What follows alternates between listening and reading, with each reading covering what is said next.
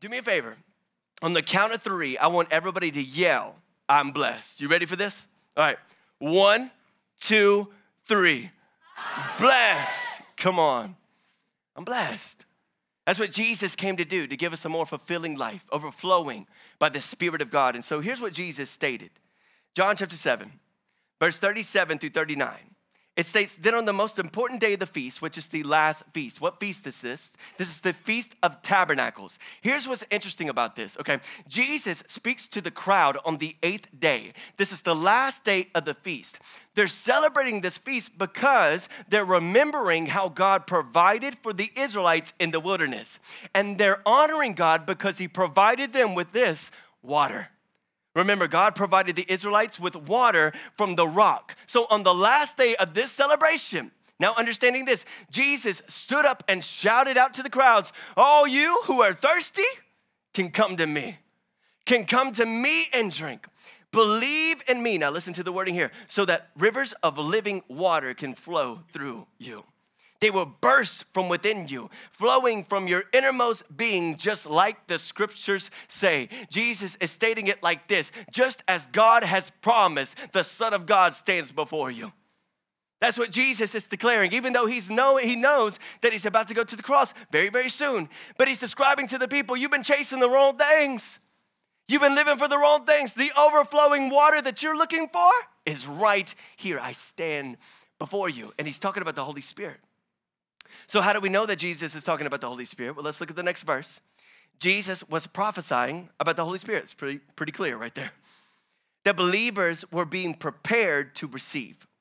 But the Holy Spirit had not yet been poured out upon them because Jesus had not yet been unveiled in his full splendor. This was an amazing truth. Jesus is telling the crowd, I got a better way for you to live. One that's overflowing with the Spirit of God. I'm going to die for your sins. You're going to be redeemed. And know that the Spirit of the Lord will always be with you. But here's the problem. Not everybody believed him. They heard this promise, and just like many of us today, we hear about a better life. We're like, okay, what's the gimmick? You know, what does that mean? Is it really true? Because I've heard a lot of things from this world. Jesus is not of this world. And so he's giving us new revelations instead. And so there were people there that could have had their lives changed, who could have had their lives saved forever, but they didn't believe his words. John chapter 7, verse 40 and 41. When the crowd heard Jesus' words, some said, well, he's just a prophet. Others said that he is the Messiah. But others said, how could he be the anointed one, since he's from Galilee? They were judging him because of where he came from. Have you ever had that happen to you? Somebody judging you based upon your family? I know where you come from. I know what your house was like. I know what your family was like, the dysfunction that was in your house. Or, hey, I saw you in the newspaper 5 years ago. I know what you've done in the past, but you know what you could say? Yeah, but that's the old me. And the old me is dead. I'm not that person today. I'm alive through Jesus Christ. The living waters are flowing through me, so you can see my testimony. I'm changed. Because of Jesus, because of what he's speaking over my life, I'm blessed. I just had you shout it. The reason I had you shout it is because I want to ask you this question now. Do you believe it? Some of you would nod your head and say, yes, Pastor, I've been through the trenches.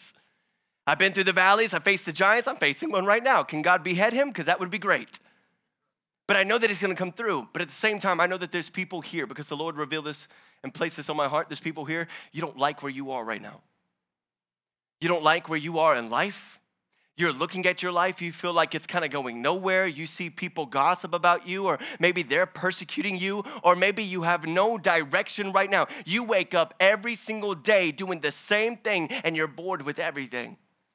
You've given your life to your position and your job and your work. You come home, you barely talk to your spouse, you barely talk to your family, and you wake up and you do it all over again, and you know something's missing.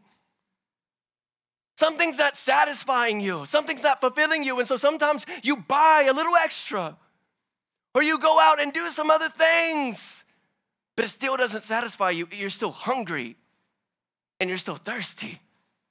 And what I love about Jesus is, just like the Samaritan woman at the well, Jesus will meet you exactly where you are and say, hey, I got a drink for you. That's not like the drinks in this world. It's not going to numb you. It's going to fulfill you instead.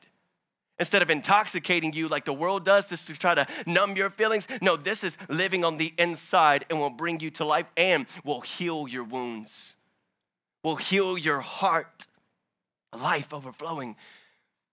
And you may be saying, well, Pastor, I want that life. I want to believe that Jesus has this for me. I want it overflowing, but I don't know how to make it happen. Here's the good news. If that's you today, it is not up to you to make it happen. But it's up to you to believe that he can make it happen for you. That makes all the difference.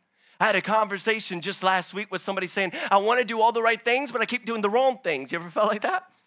And so he was telling me that, if I just make a checklist of these things, maybe I could become better. And I had to correct him. Listen, you can't be perfect on your own. But the closer you get to Jesus, guess what? Jesus starts to change your mind, starts to change your heart. The way you used to speak is not how you speak anymore. And so he starts to change your actions. Are you distant from Jesus right now? Is that why you feel like everything is kind of just so-so, not overflowing? Let me ask you this question. When's the last time you've seen the miraculous in your own life? When's the last time you saw God come through and heal or provide or do something amazing in your life? Because he's available for that every single day. But are you chasing the world instead of Jesus? And so we have been studying over the last few weeks the Sermon on the Mount and looking at the very beginning where Jesus is teaching his disciples and teaching us about the Beatitudes. Do you remember what the Beatitudes are? They are the beautiful attitudes that honor God. But also Jesus was stating it like this to his disciples and to us. He was saying, change your attitude. Change your attitude. Stop allowing anger and bitterness and jealousy to consume you. Notice the wording I'm using there because I'm going to get to a point later on. But these emotions like to consume us and control us. And Jesus was revealing, hey, there is a better way. Instead of taking revenge on somebody, you can hand it over to the Father because he's a just judge and you can walk away in peace and still see a promise for your life. And so he said the Beatitudes, there were 8 Beatitudes. Blessed are you, the poor in spirit, yours is the kingdom of heaven. Blessed are you who are meek, okay, because you would inherit the land. He kept speaking to them, you will go through this, but there's also a promise. But I couldn't help but notice that on the 8th Beatitude, the last Beatitude, Jesus spent a little bit more time on that one. And I want to show you to you, Matthew chapter 5, verse 10 through 12. Jesus said, blessed, which also means happy are you. So happy are you when you are persecuted for righteousness' sake. For theirs is the kingdom of heaven. This is usually where Jesus stops, but he doesn't stop here. And he continues and he dives deeper. For blessed are you when they revile and persecute you and they say all kinds of evil things against you falsely for my sake. When they gossip about you, it means you're on the right track. When they say bad things about you because you're following me, hey, you're on the right track. The promises are right before you. Rejoice and be exceedingly glad. Have you felt that emotion the last time somebody said something bad about you? Did you rejoice and praise God?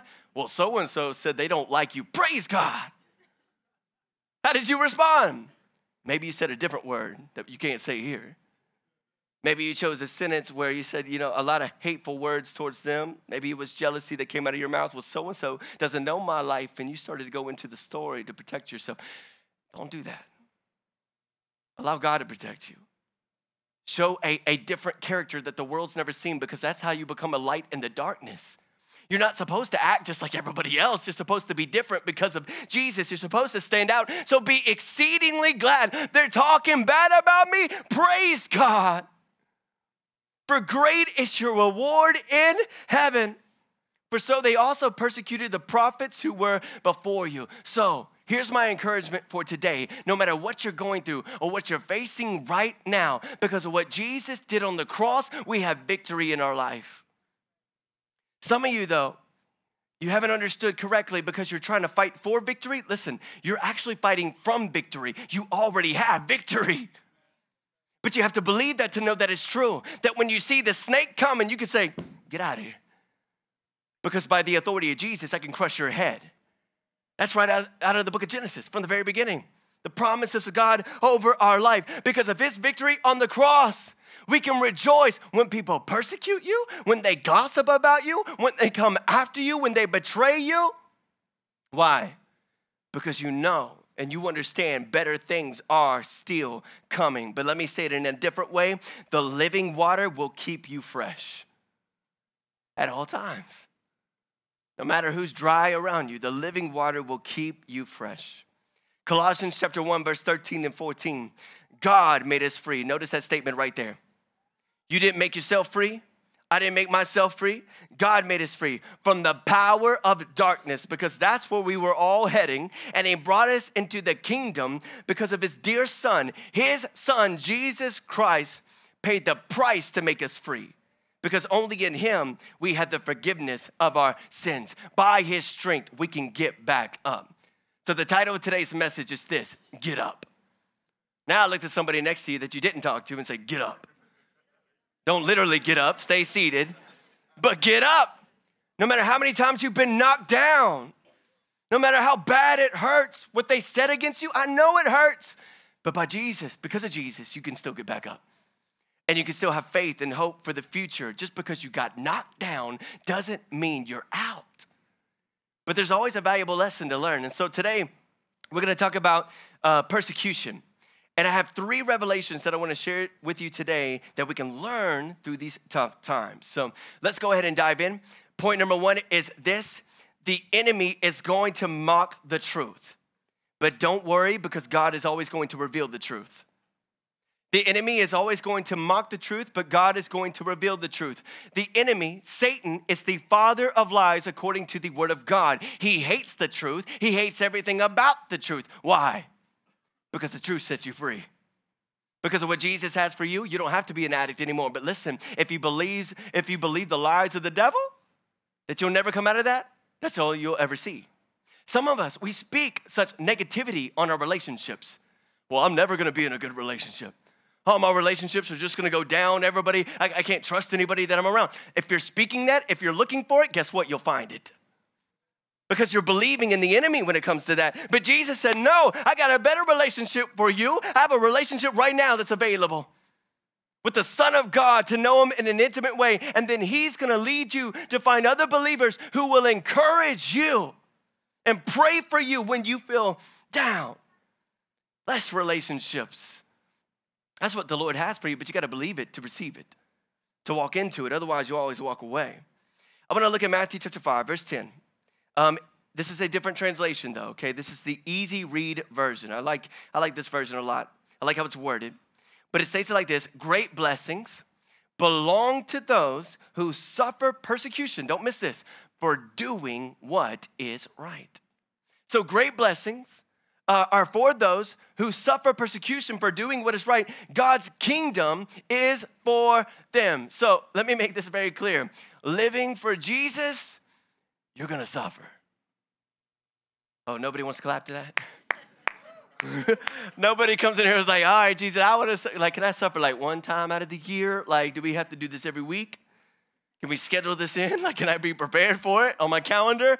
You're gonna suffer every day living for Jesus, because you're sharing truth that sets people free, so you're making the devil angry.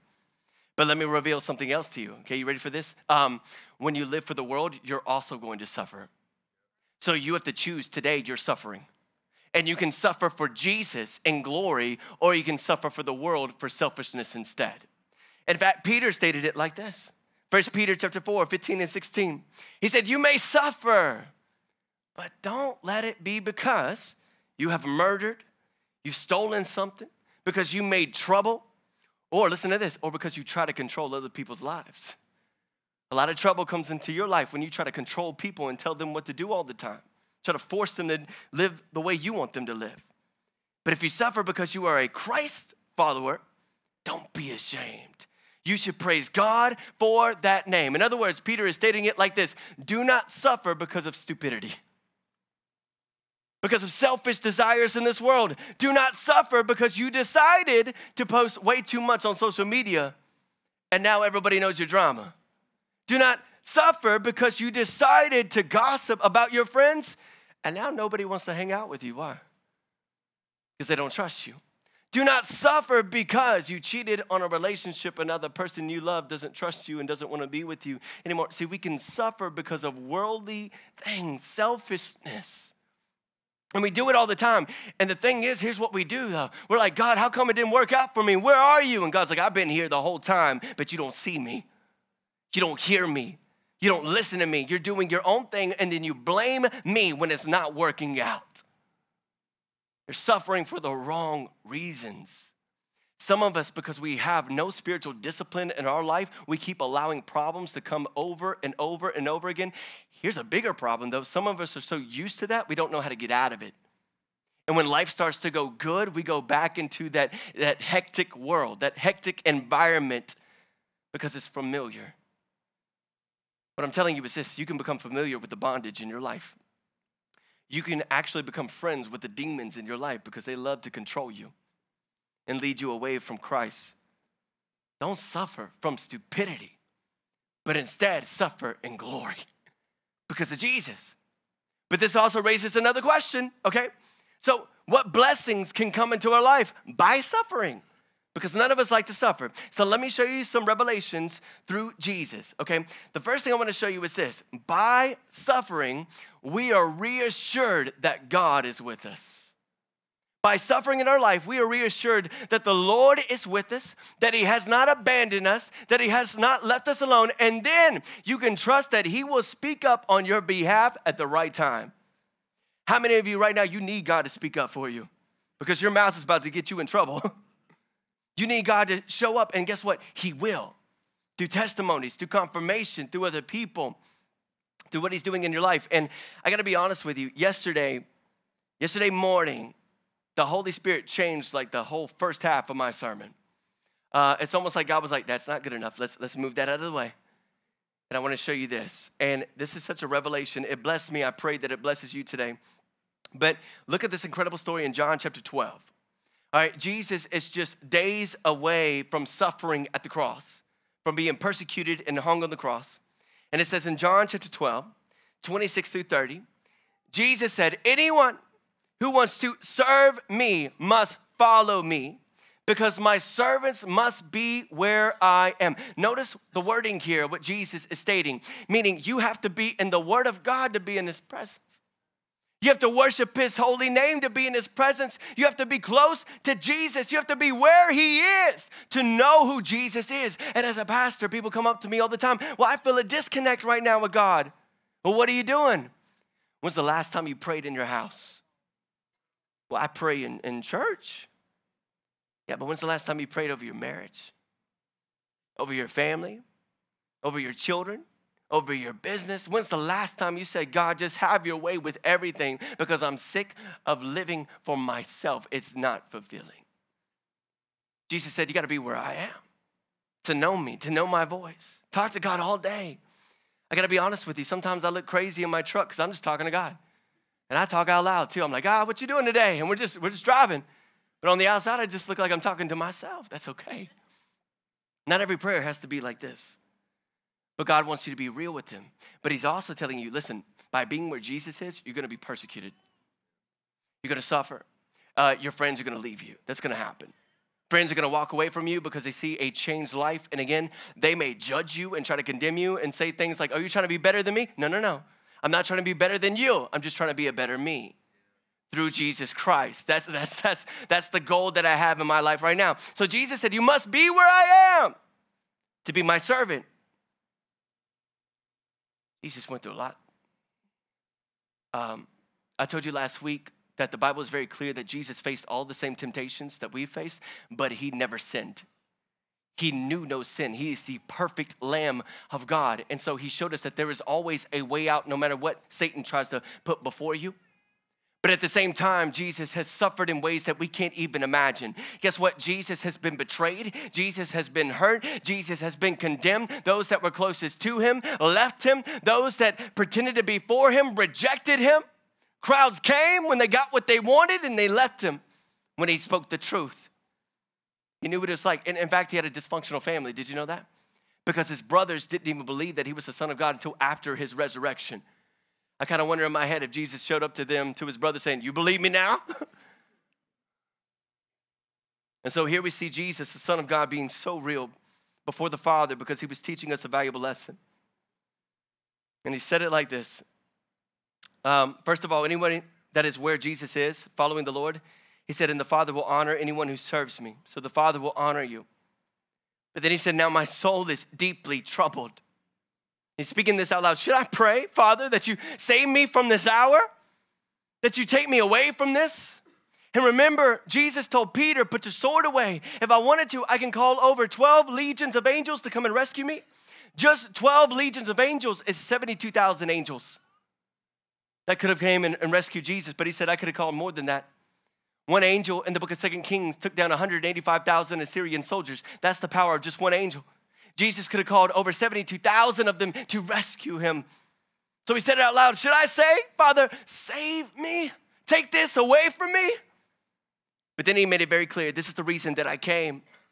Father, to bring glory to your name. Jesus is revealing his commitment to the Father. But listen, he's also revealing his commitment to you. It's the only way that you and I can be saved from our sins. Jesus could have taken the easy road, the way out, but he chose to go to the cross because of how much he loves you. So don't ever believe the lie that you're worthless. Don't ever believe those who shout at you and condemn you. And some of you, maybe that's how you grew up. Maybe it was your own parents telling you that you were worthless, that you were nobody, but the Word of God says differently. In fact, the Word of God states it like this: even if my mother and my father abandon me, the Lord never will. There's comfort there. And there's a joy when we believe. And so Jesus is declaring that he must suffer for a greater good. And again, sometimes God is going to assign suffering in your life for a greater good. And we pray to God all the time, take me out of this suffering. God's like, no, you haven't learned the lesson yet. If I just let you out, you're gonna go back to your addictions, back to your old way of life, back to the pit of hell. I'm trying to rescue you and teach you something better, something amazing for your life. He said, Father, I do this to bring glory to your name. Now, listen, something very supernatural took place. Then it says, then a voice spoke from heaven saying, I have already brought glory to my name, and I will do so again. The heavens opened up, and the voice of the Father spoke from the sky. Those that were with Jesus in this moment were actually witnesses of the Father speaking. They heard his voice. Listen to this. When the crowd heard the voice, some thought it was thunder, while others declared an angel had spoken to them. Then Jesus told them, the voice was for your benefit, not mine. Before I get into that, let me ask you this question. How powerful is the voice of God? You ever thought about it? What's it sound like? What would it be like? It's actually pretty scary.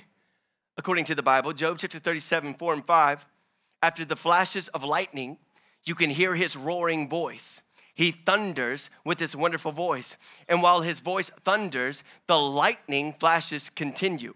God's thundering voice is amazing. He does great things that we can't understand. In the book of Exodus, when Moses is speaking to God on Mount Sinai, you know what the Israelites said? They said, Moses, you go. You go ahead and talk to God and come back and tell us what he said. Why? Because they heard the thunder. They saw the lightning. They saw the cloud that was on the mountaintop, and they were afraid because when God speaks, he demands attention because he brings freedom in our life. And so these people were able to witness this. But why did Jesus say it like this? How come Jesus said this was for your benefit, not mine? Here's why Jesus stated it like that: because he knew where he was going and he knew the purpose. But now all these people around him would witness the power of God and hear for themselves that he was the Son of God and that this would free them. They couldn't deny it. They heard it come from the sky. Did you know that 3 times the audible voice of the Father spoke to Jesus, and there were witnesses of this? The first time was at the baptism. Matthew chapter 3, verse 17. And a voice from heaven said, this is my dearly beloved Son, who brings me great joy. John the Baptist was a witness of this. He also talks about the Holy Spirit coming down like a dove from the sky. The heavens opened up. Now, the second thing that we see out of the Bible is the transfiguration. And some of you may be saying, what is the transfiguration? Okay, I don't know if you've ever heard it in this term. It's called Shekinah glory. and it's the glory of God. God is light, God is love. And so Jesus brought Peter, James, and John upon a mountaintop, and all of a sudden he started to glow. And as he glowed, Moses and Elijah appeared right next to him.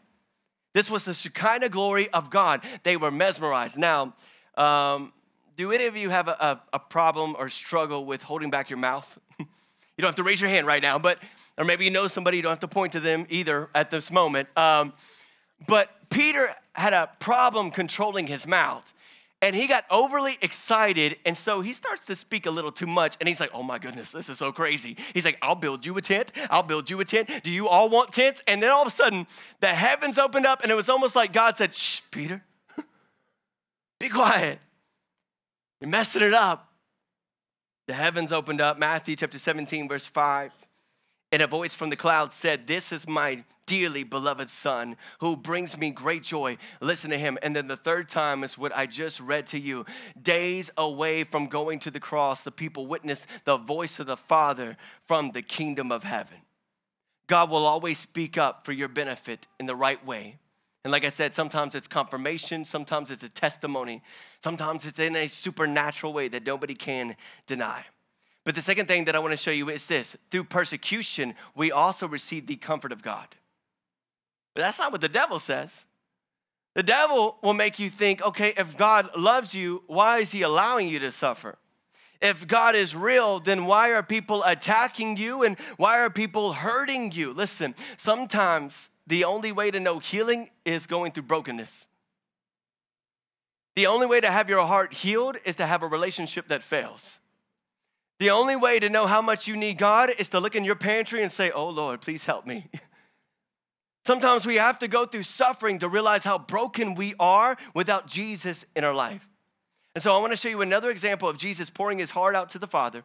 It was the night of his betrayal in the Garden of Gethsemane. I told you last week also in the last 2 weeks that Judas came, the scripture says that he came with a contingent of Roman soldiers. Around 500 to 600 soldiers Judas showed up with. So Judas shows up with a squad, remember that, and he also has weapons and they have torches and they're trying to get Jesus, and Jesus sees them come and says, here I am. Like they were so shocked by this, they had asked twice, like, we're looking for Jesus. Here I am. I'm ready to go. Because Jesus was willing to go to the cross. But before that even happened, Jesus is pouring his heart out to the Father. And I want you to see what takes place. Matthew 26, 37 through 39. Says he took Peter and Zebedee's two sons, James and John, and he became anguished and distressed. And he told them, my soul is crushed with grief to the point of death. And if you were to look at the word grief in the Greek, the definition of it would mean something like this. It means violent emotions. Emotions that are so violent, it hurts, it devastates you, it's hurtful on the inside. His body was going in shock. According to the Gospel of Luke, after his prayer, he was sweating blood. His body was going into a state of shock. Why? Because he knew how bad he would be beaten for us. Isaiah 52:14, a prophecy spoken about how badly he would be beaten for us. It says, but many were amazed when they saw him. His face was so disfigured, he seemed hardly human from his appearance. One would scarcely know that he was even a man, even a human being, because of how bad he was beaten for you and I. But that wasn't the worst part of it. Jesus also knew as the perfect the Lamb of God, he was going to take upon all the sin of the world. Every time you told God, I know better. Because that's what we do when we sin. When we don't listen to the Lord, we're actually telling God, God, I know better than you. I know you're telling me to go over there and do that, but I got other things I want to do right now, so I'll listen to you later. Every time we reject God's will over our life, he took that upon the cross so that we wouldn't have to go to a pit and hell for an eternity. You understand, heaven's real, hell is real too. In fact, it's actually called Sheol today, and hell is actually the burning lake of fire. That's what hell will be. It was prepared for Satan and his demons, not for you. But when we reject God, it means that we accept what Satan has. And if you accept what the devil has, you also accept his punishment. And we choose that life for ourselves just because we think we know better than God, because the world has told us something different from the word of God. Jesus knows all this is coming up. And so he starts praying, and he went on a little farther, and he bowed with his face to the ground saying, my Father, if it is possible, let this cup of suffering be taken away from me. Yet I want your will to be done, not mine.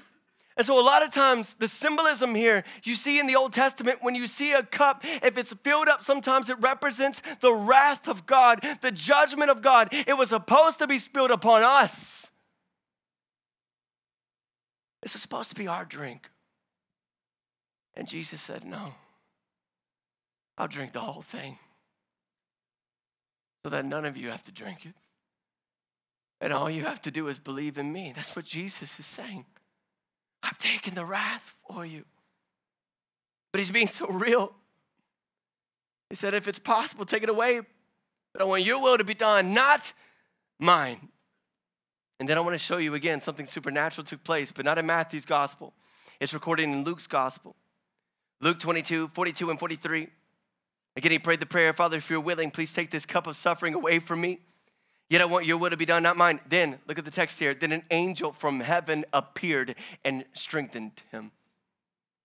And we see the same thing in the wilderness.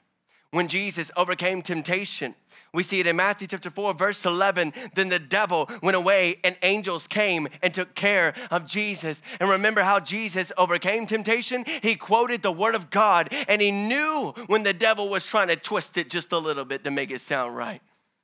He was able to overcome the enemy by the word of God, and angels showed up. You have no idea in the spiritual realm what God is doing for you. Some of you would say it's just a normal day. You have no idea. The demons try to cut your head off, try to kill you, try to take out your marriage, try to take out your family, try to hurt your children. But God says, no, I'm going to guard this house. I'm going to put a hedge of protection around this house. The enemy will not get in. The enemy will not hurt you. The thing is, you can still choose to open up a window. And you can still choose to open up a door when you do not listen to the word of God. He's trying to protect you from the enemy. But we know this piece. Have you ever wrestled with something? Maybe it's forgiveness. God, they don't deserve my forgiveness. For what they said, I should punch them in the face, not forgive them. Not do something nice for them. Lord, why should I ever forgive somebody like that? You wrestle with it in your mind, in your heart, in your soul, and it tears you apart. You are divided because you don't know if you want to trust yourself or trust God. But the moment you trust God, what takes place? And I see it over and over again. When somebody's able to finally forgive and hand it over to the Lord, because that's what forgiveness is, all of a sudden they say, there's a peace. Immediately, there's a peace because I've let go of something. You're holding on to a burden that Jesus is saying, let go. You can't handle it. It will destroy you. It's an open door. For the enemy to come into your life, God wants to give you a peace and speak up for you at the right time for you to know that he's always with you, no matter what you're going through. So through persecution, we can receive comfort from God, the help from angels, all for a greater good. But point number 2 is really difficult to understand. We don't like this one when it comes to persecution. Point number 2 is this: people will leave when it gets real. The crowds loved to follow Jesus when he had something to give them. The crowds loved to be around Jesus when he was healing them, giving them food, preparing things for them. But when he started to speak the truth, you got to submit your will to the will of the Father. Oh, they didn't like that part. And they would walk away. In fact, the closer you get to Jesus, the more the devil's going to try to attack you. And the closer you get to the cross, the more the crowd gets smaller. In fact, when you get to the cross in your own life, there may only be one friend still left out of all of your friends. And this is what we see in Jesus' life. Matthew 5:11, now this is the New Living Translation, states it like this: God blesses you when people mock you and persecute you and lie about you and say all sorts of evil things against you because you are my followers. They may not understand spiritual things. So they're going to mock you because they're only looking at the world and craving the physical instead of the spiritual. So let me show you this revelation. In John chapter 6, we first see the most famous story of Jesus feeding the crowd of 5,000. Have you heard that story before? You can just kind of raise your hand if you've heard that story before. I want to reveal this, though. Jesus fed way more than 5,000. He actually fed around 10,000 to possibly up to 30,000 people. Because the 5,000 was only a number that was recording the men that were there. John 6:10, the men alone numbered about 5,000. So they would have wives, they would have families, they would have maybe siblings. And so there could have been anywhere from 10 to 30,000 people listening to Jesus. They loved Jesus. Why? Because he gave them some food, right? Sometimes we show up to church because we're like, hey, we have food today? We got donuts, we got coffee, right? So they showed up. But a lot of us don't know this about the next part of the story. So Jesus leaves the disciples, he tells them to go across the Sea of Galilee. That's when the storm happened. And Jesus starts walking on the Sea of Galilee, and then they go to the other side to Capernaum. Well, the next day, when the big crowd woke up, they're looking for Jesus. Like, what's on today's menu? We're going to have fried chicken today. Is it going to be pizza? Jesus, where you at? You're like, they're looking, and they can't find him. And so some of them take boats, and some of them travel on the other side looking for Jesus, and they find him in Capernaum. John 6:24 and 25. So when the crowd saw that neither Jesus or his disciples were there, they got into boats and went across to Capernaum to look for him. And they found him on the other side of the lake and asked, Rabbi, when did you get here? We've been looking for you. You're sneaky. Jesus didn't answer their question. But instead, he answered a question they should have been asking to reveal what was truly important in their life. Guess what? Sometimes God does that with us too. We're demanding God to answer our question. He's like, that's not the question you should be asking. You're wanting a relationship with somebody else, and you don't even know how to have a relationship with me. You're wanting me to forgive you, yet you're holding on to a grudge for over 10 years right now. You wanted me to use you, but you just want the position and the authority. You're not coming to Jesus for the right intentions. You're coming to him for the things that you want. And so Jesus revealed this in verse 26 and 27. He said, I tell you the truth. Big crowd. You want to be with me? Because I fed you. Not because you understood the miraculous signs, the spiritual things. But don't be so concerned about perishable things like food. Spend your energy seeking eternal life that only the Son of Man can give you. Jesus was stating, you're wasting your life. Chasing the things of the world, chasing the things that won't satisfy. And a lot of us know how that feels because you're chasing something and you're not even happy. You're doing everything you said you would do, but you're still not fulfilled. You get into that position believing that position was God. It would change everything. But you only received a few minutes or maybe a day of happiness, and it faded. Everything in this world fades.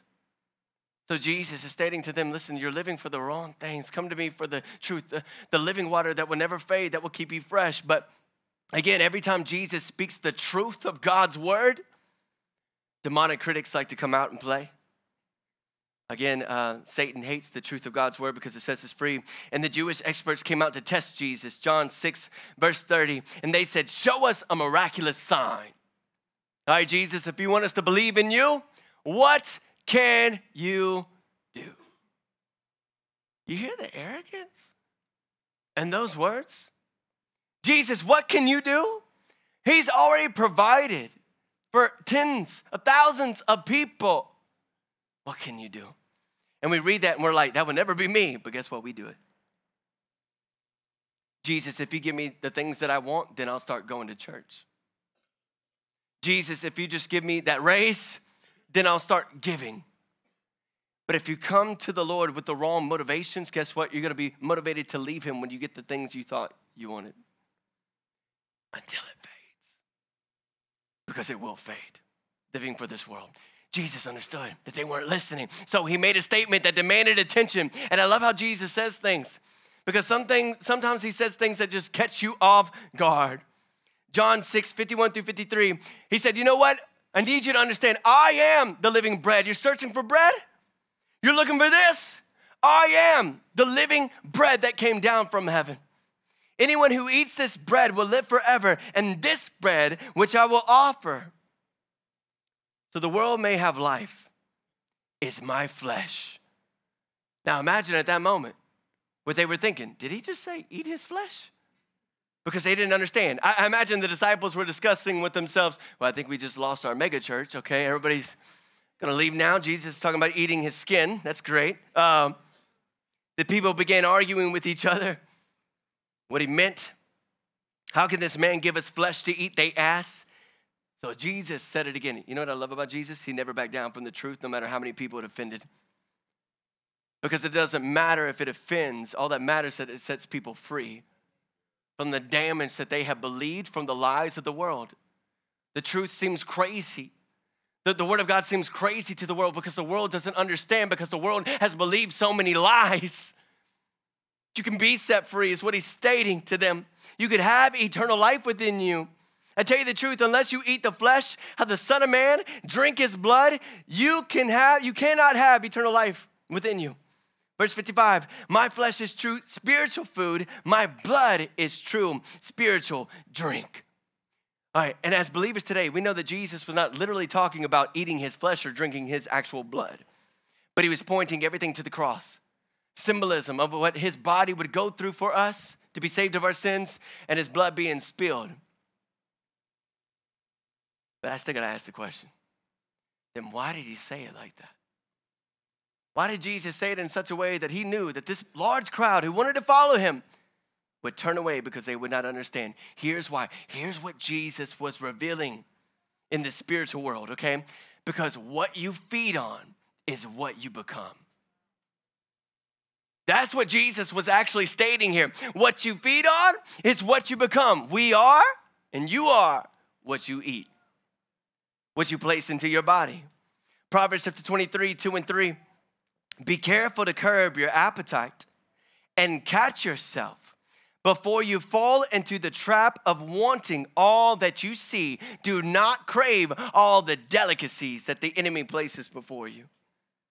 Because he'll dangle all the things that your flesh wants, the appetites that you have. Don't crave these delicacies, for they may have another motive in having you sit at the table, meaning there are people that have agendas. Why did Jesus choose to say it like this? Because here's the truth. We're all feeding on something. And so as I was writing this and praying, I just heard from the Lord that a lot of people today, in our culture today, what do? Mindlessly, scrolling. Instead of being in the Word of God. Here's my question. What are we scrolling on? A feed. It's called a feed. So it's crazy that we read this and we're like, man, why did Jesus say it like that? But yet we live in a culture where we scroll on a feed. And what are we feeding ourselves? We're feeding ourselves content constantly. What is content? It's somebody else's opinions, somebody else's agenda. The way they're coming after you, the way they're coming after your family, the things that they want you to believe, the things that they want you to buy. This will make your life better if you just had this car and this house and had this life. It's so hard. Everybody looks perfect on Instagram with all those filters, knowing that good and well before you took that picture, your whole family was fighting. But then you all smiled for the picture. It's hard to even know what's real anymore, right? AI is getting pretty scary. Listen, after this, next week, y'all want to hear about Jesus coming back? Y'all want me to preach about Jesus coming back? That's what I'm asking. All right, come here next week, because that's where we're going. I got a standalone message on that. I'm going to show you some things out of the book of Revelation that I believe that involve AI and where it goes in our life. But we start to depend on these things. Why? Because we're feeding on it. You're being consumed by AI. And you can be consumed by a lot of different things. It could be your job or your entitlement or these things. But I'm noticing that we're feeding on counterfeits. We're feeding on fake love. We're feeding on fake views. We're feeding on fake followers. We're feeding on fake ideas of happiness. We're feeding on fake ideas of happiness. and we're wondering why we're still hungry. And then I got to share this.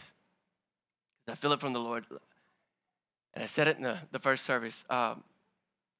Last night, my heart was broken because today we celebrate the risen King. And I saw this article that was shared that today has been proclaimed by our president that it is Transgender Visibility Day. And so let me make this very clear. Today is a day to see Jesus Christ risen from the grave. The word of God is going to be before our very eyes. But I want to make this clear. God doesn't make mistakes. He didn't make a mistake with you. He loves you and he created you for a purpose. Deuteronomy chapter 32, verse 4, the Lord is the rock. All of his work is perfect. Yes, all of his ways are right in everything that he creates, but you will never be satisfied or happy trying to be something that God never created you to be. But the only reason we start to believe these lies is because we feed ourselves with the agendas of this culture and this world. And so I'm telling you, as parents in the room, protect your house. Protect your children because it's in everything. Lies about everything that the world says makes you happy. Change who you are. Don't have a marriage. Marriage is bad. Don't have a family. The devil is tearing up the family structure, causing confusion over and over again. Here's what I believe, though. The people of God are going to stand up, and there's going to be a great revival. And those that have even believed the lie will be transformed back as a son or a daughter of God. They will witness his love in a better way. That they chased the world couldn't fulfill them. But God, Jesus Christ, has something that will fulfill you today. It is a living water. It's the water you're looking for today. And so today, we proclaim Jesus Christ. Our eyes will look upon him and not the fakeness of this world, but you'll be persecuted for these things. John 6:57, Jesus said, who feeds on me will live because of me. John 6:60 and 61, here's what happened though. Many of his disciples said, this is very hard to understand. Who can accept it? Jesus was aware that his disciples were complaining, so he said to him, does this offend you? You don't like what I said? And then verse 66 states that at this point, many of his disciples turned away and deserted him, and only 12 were left. I just told you a crowd, up to 30,000 people were following him. 12 were left, and Jesus said one of them was a devil.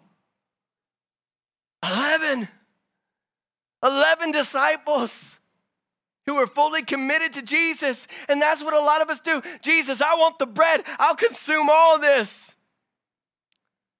But I don't like everything. And sometimes I'm offended and I don't know if I want to submit my will over those things. And so what do? We say, that looks nice from the side, but you're still hungry over here. Some of us are like, let me share. This is really cool.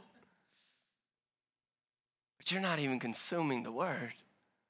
You're not even consuming his presence. You're just looking at it from a distance. Some of us have believed the lie. Well, that looks great when I'm older. You're not promised tomorrow. Jesus said he must be consumed by me. Everything about me. I want to show you one more thing, though, when it comes to communion. This is a revelation that God showed me, and it's so good. Another thing about taking communion and remembering what the Lord has done, it means that you also believe not only did Jesus rise from the dead, but he's coming back for his church. Did you know that? According to the Jewish customs of marriage, a man would meet with his bride's father, get permission from the bride's father, then he would negotiate a price for her. He would put a down payment for her, as much as almost buying a house because of his love for her. So he would negotiate a price for her. Then, when the father and the son, the man, had an agreement with the price, guess what they would do? They would pour wine in the cup, and the groom and the bride would drink it together as a sign of their covenant becoming one flesh. Here's what's really cool about that. Then the man would leave for 12 months. Like, what? Why would he leave for 12 months? He left for 12 months. Why? Because he went to go prepare his house for his bride. And so after 12 months, the man would come back, the groom would take back his bride and show her the house. The church today, we are the bride of Christ. When you participate in communion, not only are you believing that Jesus is raised from the dead, you're believing he is coming back for his church, that we will be raptured up one day. Revelation 19:7. Let us rejoice and exalt in him. Give him glory, for the wedding day, the Lamb has come, and his bride has made herself ready.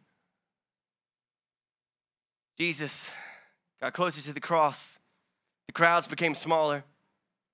Those who yelled Hosanna on Palm Sunday would soon yell crucify.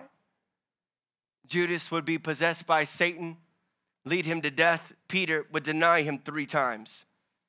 And at the foot of the cross, only one disciple would be there. Only one disciple, the disciple John, holding his mother. Isaiah 53:5, but it was because of our rebellious deeds that he was pierced, because of our sins that he was crushed. He endured the punishment that made us completely whole, and in his wounding we found our healing. By his stripes we have been healed. Why are you not believing that he came to give you a blessed life? Why are you putting so much into this world instead of the kingdom of God? This world is temporary. It's short. But one day you're going to be before the presence of God for all eternity. Either you will be there or you will be in hell.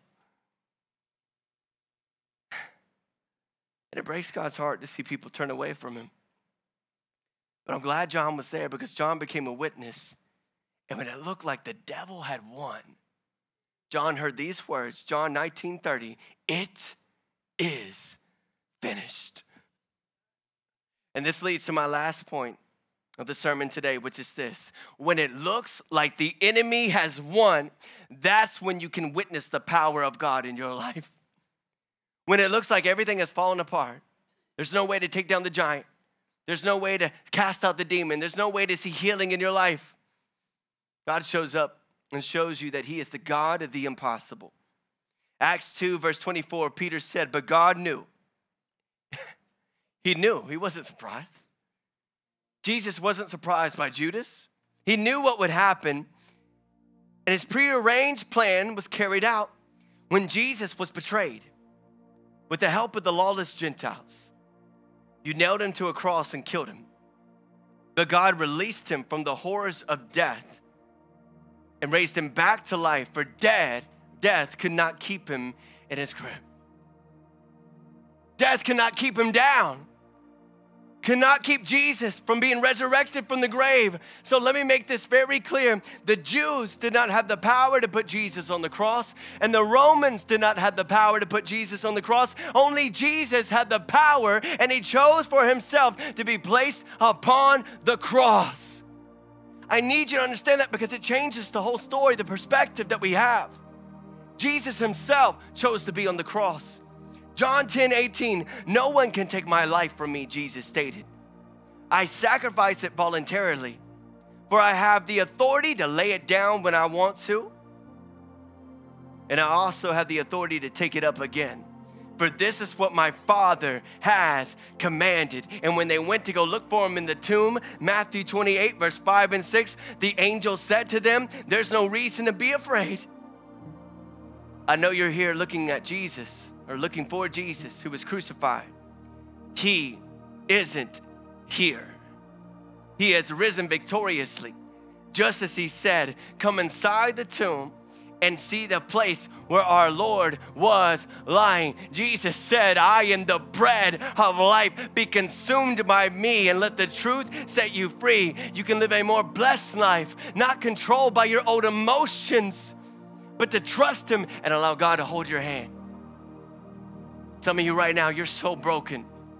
You've been taking your hand away from God. But today, you can give over your hand again and allow him to lead you into every promise. He has not abandoned you. But he's showing you his glory and his love. And he proved it upon the cross. And so, you should have a communion cup on your seat today. And if you are a believer in Jesus Christ, if you believe that he rose from the grave and he conquered our sin. Go ahead and take this out, and if you need one, you can raise your hand. We have crew leaders available that can give you one. I want to make sure everybody has one.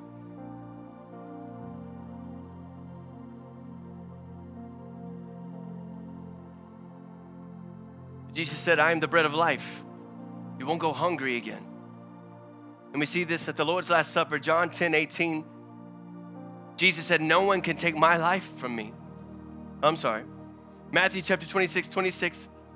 As they were eating, Jesus took some of the bread and blessed it. Then it says that he broke it into pieces. And he gave it to his disciples, saying, take this and eat it. This is my body. I know we're still handing out some real quick.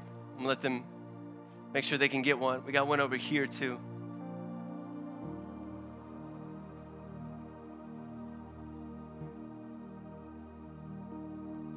We do this in remembrance of Christ, a fulfillment of his love for you. Let us pray. God, we thank you, Jesus, so much for your body that was broken for us, for your love for us, that you came to change our lives and give us better attitudes that glorify you. We're not controlled by the things we used to be controlled by, but you have set us free instead. We give you all the glory and praise in Jesus' name. Amen. You may eat the bread.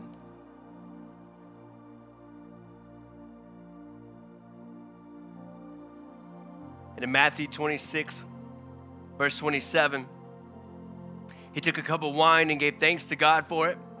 And he gave it to them and said, each of you drink from it. For this is my blood, which confirms the covenant between God and his people. It is poured out as a sacrifice to forgive the sins of many. But listen to this. Mark my words, Jesus stated, I will not drink wine again until the day I drink it with you in my Father's kingdom. Thank you, Lord, for shedding your blood for us, for bringing us a redemptive life. Thank you, Jesus.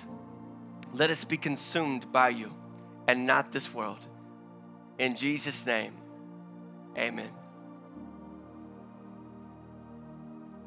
I'm gonna have you stand right here. And I wanna ask our crew team to come up front, our prayer team, because I don't know what you're going through. And listen, I understand it's a busy day. And you maybe have plans right now with your family and you should celebrate today. But right now, where are you with Jesus? Have you been running away? Do you feel hurt in this moment? Do you feel like maybe you're going through some suffering and you don't understand? Do you feel like your relationships are falling apart? Do you feel like you're trying to do the best that you can, but you're just not satisfied, not fulfilled? Only by running to Jesus can you feel that peace and that joy. And so right now, what we would love to do is pray over you. And if you've never accepted Christ, we would love to pray over you right now so that you can know Jesus in a better way, in a powerful way. So let us worship his holy name before we leave. And if you need prayer, do not hesitate.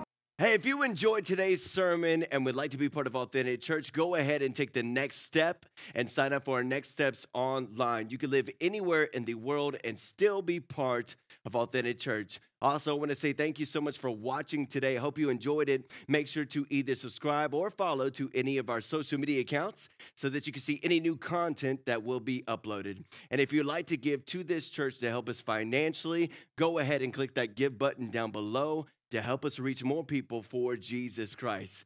Thank you so much for watching, and I'll see you again very soon.